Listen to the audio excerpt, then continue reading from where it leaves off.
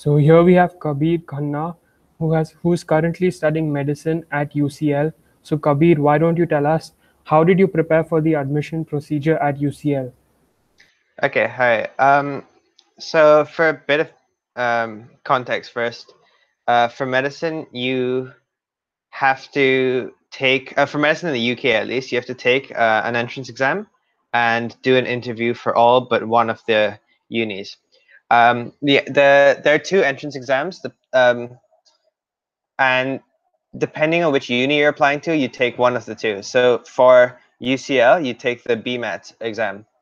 Um, And also for all applicants to UK unis, be it medicine or other courses, you have to write a personal statement.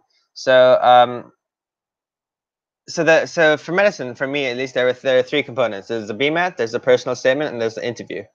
Um, First thing I did was get my personal statement done. That's I think 3 or 4 thousand characters, where you kind of detail your experience in medicine, um, what extracurricular. So yeah, maybe a sort of shadowing you've done, some reading you've done about medicine, and most importantly, what you've learned from them. You know, they want to. The admissions people want to know that you've reflected and you've taken some lessons out of your experiences. Um, you know, maybe when you read a book, or you're shadowing at a hospital and you notice one of the doctors was doing something really well or really badly for and what did that teach you about the career? What did that teach you about your own interests in the field? So you talk about experiences, you talk about maybe some sort of volunteering you're doing, what extracurriculars you've done, etc., etc.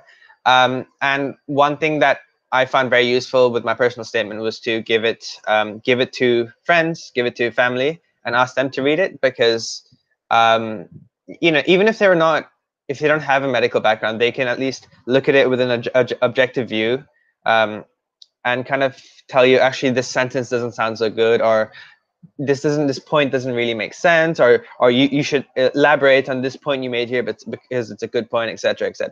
So that's one of the tips I definitely give to people applying, is that just send it out to people, let them read it, but make sure that you've kept your own voice. Make sure the message is not being distilled. So that's for the personal statement. For the BMAT, the exam, um, you can go online and find books, so like big chunky textbooks with questions, with guides on how to answer the different sections. I think one's an essay, one's science knowledge, and one is just general kind of IQ sort of questions. So the big one with that is just practicing, practicing the sort of getting used to the format of the questions. And these books are great because they have a lot of sample questions.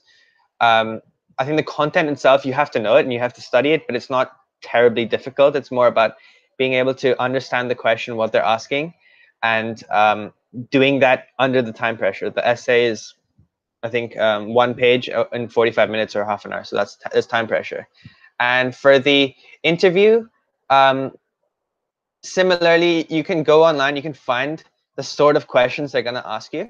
Obviously, you can't really predict what they are, but questions like why medicine, why UCL, those ones are likely to come up. I think I think I got asked why am I applying to UCL, and there you talk about maybe the style of teaching, or the sort of culture at the uni. I talked about my brother because my brother went to UCL, so he told me about um, maybe like the anatomy, for example. Some unis, they allow the students to dissect bodies, and some unis have a teacher dissecting it for them, so the students don't get any actual, like, get their hands dirty, really. So those are the sort of things you wanna talk about, and I recommend you go online, you find the sort of questions they would ask. Keep reading the news, because often they ask about health topics in the news. So I mean, I'm sure COVID is a pretty big one these days. For me, in my interview, they asked me about the winter crisis in the National Health Service in England, because in the winter there are a lot of cases and there's a lot of burden on the NHS. So they asked me about that, and I had to talk about like how I felt about it, what solutions, etc., etc. So it's good to be. I mean, it's good to be aware in general as a person, but especially for these interviews, you want to be reading the news, etc. So those are the main tips I have off the top of my head for three main aspects. And then obviously you have your grades and stuff, and that's, you want to be doing well in school. Yeah. Okay, great. So, which other universities other than UCL would you recommend to study medicine? Um, so I'll talk more about UK unis because those are the ones I applied to and those are the ones I did my research for. But I'm sure there are great unis in the US, in Ireland, Singapore, Australia, etc., etc. So for the UK,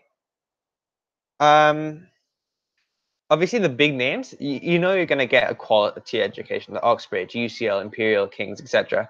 But you also want to look at the style of teaching.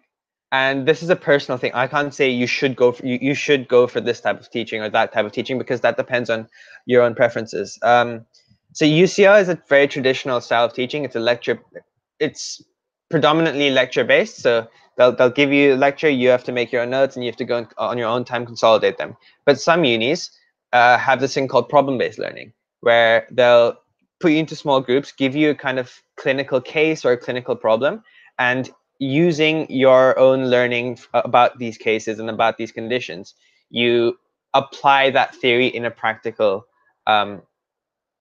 way. And for some people, that works for them. So you really want to do your research into the style of teaching because these things really make a difference. Are you an independent learner? Maybe then traditional is good for you. But do you work well? Do you need to apply the theory to remember it? Then maybe problem-based learning is good for you. There's also what I mentioned earlier about anatomy. There's dissection versus prosection. But at least in my experience, in my first year, anatomy wasn't so important. I think in second year it gets more important. But yeah, I'd say that's about the advice I would give. Okay, great. So, which subjects do you think UCL is known for? So as a university, I think it has a lot. It's a very large uni. It has sciences, arts, etc., etc. I think the ones that it is. Thing is, I don't actually know much about other courses. I'm basing my answer on kind of rankings, and I know for medicine it's excellent, top 10 in the world. I know for law I think it's better than Oxford, and I know for education it's best in the world. It's not just UK but in the world. Having said that, you don't want to be basing your choice entirely on rankings because rankings are not specifically necessarily made for students. They're also made to judge the university as a whole, and then that's including its research and postgraduate stuff, which doesn't apply to you as an undergraduate student. So rankings are a good place to start, but take it with a pinch of salt and do your other research. Um, but I can't really offer much more than that because I don't really know much about other courses or other subjects. Okay, no problem. So, have you done any online courses? Um, do you mean before applying for uni? Yeah. Online courses, good question. Uh, I don't think I did, no. Um, yeah, online courses can be quite nice, especially in like interviews and personal statements, because then, because if you can talk about that, you can explain that, yeah, I've always had a passion for medicine, and it was, and I did this course, and it really like deepened my desire to get into this field, or deepened my interest in certain speciality, for example. But in terms of like doing courses to get a head start, I think if you want to, if you're interested in, if you have the passion for it, go for it. But it's by no means important or necessary. Okay, great. So, what guidance would you give students who are thinking of studying medicine? Um, okay, so medicine is not like many other careers in that like it's like I'm thinking like maybe like history. History is a pretty like if you're studying history, for example, you have, after you graduate, there are multiple different fields that you can enter. So by studying something like history, you're still leaving your options open for many different career paths, like law or academics or something, or consulting, for example. For medicine, that's not really the case, because first of all, it's 6 years, so it's a big commitment. And second of all, you know, if you're going into medicine, if you're doing 6 years, you're probably going to be you're probably going to work as a doctor. You know, I think most people do end up yeah, working as doctors. So it's very important that you acknowledge that this, like, by locking in this application for medicine and this future path, you need to know that it's hard to diverge unless you know, drop out, or or something like that. So you want to be sure that medicine is the right career for you, because you know it requires commitment right from the start.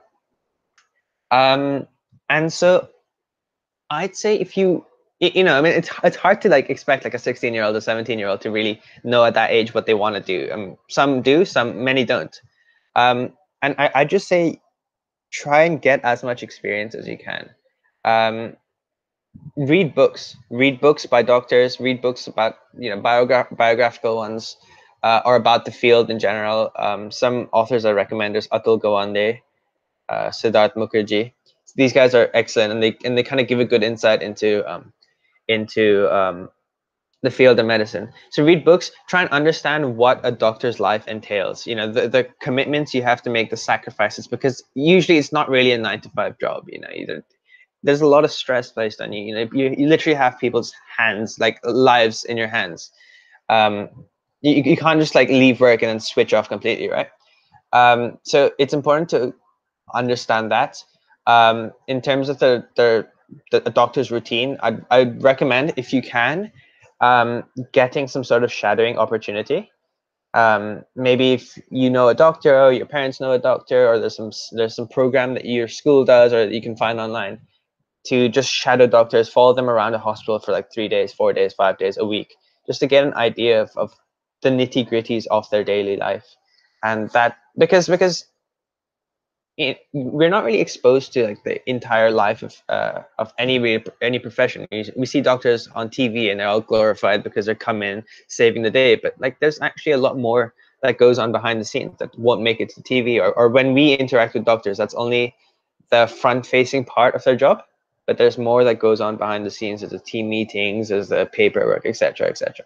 So you do want to get as clear a photo, or as clear a picture as you can about the life of a doctor, really. What other guidance would I give? Yeah, just when volunteer, you know, just see if you have that compassion too, because you know, it's an emotionally taxing thing, and you will be exerting a lot of compassion. So just make sure like you're set, and you're committed to this field before you go into it. And I'd say that's the most important thing, and things will follow from there. Yeah. Okay, okay, great. Thank you so much for your advice, and I wish you all the very best. Thanks. You too.